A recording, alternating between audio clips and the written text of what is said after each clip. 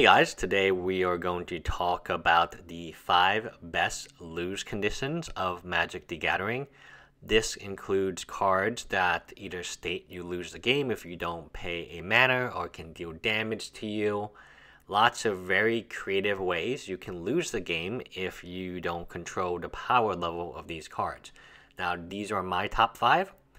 Be sure to put down your top 5 in the comment section below. I look forward to looking at other amazingly fun cards. And let's begin with number 5.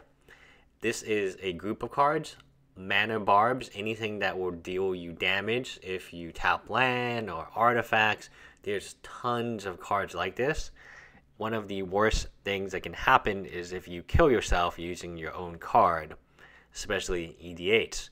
These cards are effective, but at the same time, extremely dangerous. You can put them in decks, which make it one-sided.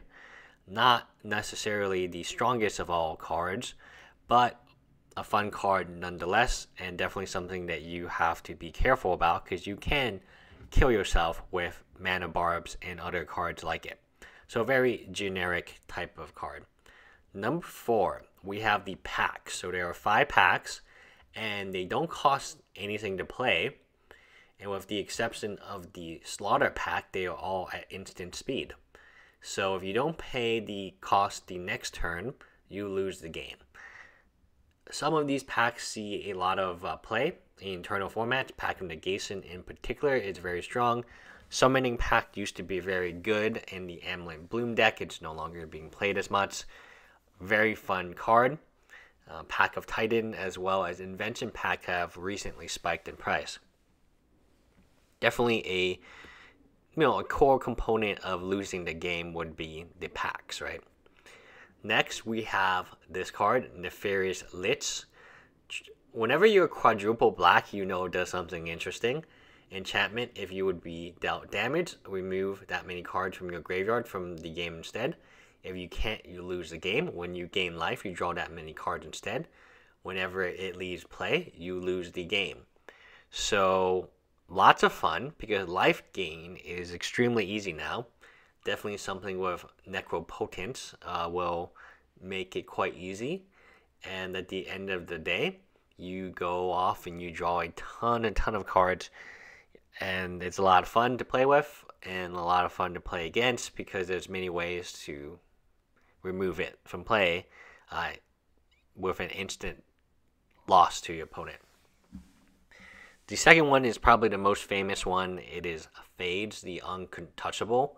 Free quadruple black. Quadruple black is a symbol of bad things to come. Legendary creature, minion.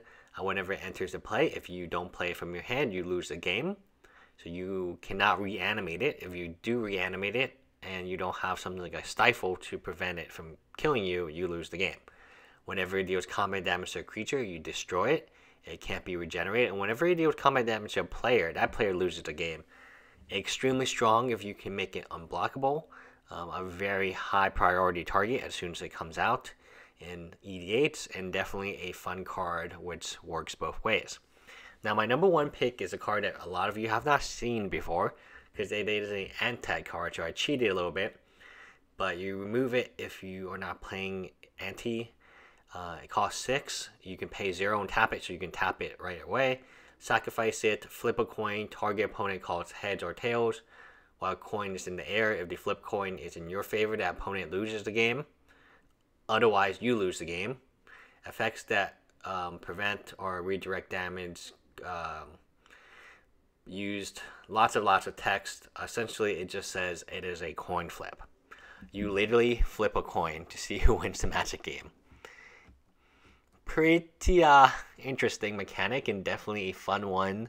If you have the card is extremely cheap because it is an anti card and not playable in most formats. But out of all the ways to lose a game, paying 6, casting this, and losing the coin flip seems pretty bad to me. Seems very bad to me.